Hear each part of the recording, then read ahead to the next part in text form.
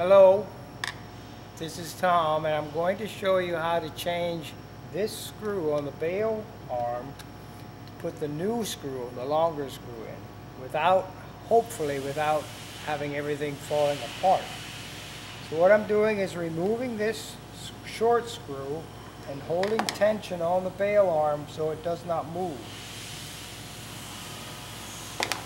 Taking that screw out, make sure you're putting the bushing back in. Enter your long screw, just keep a little tension on there till you get the screw started, and turn that all the way in till it's tight.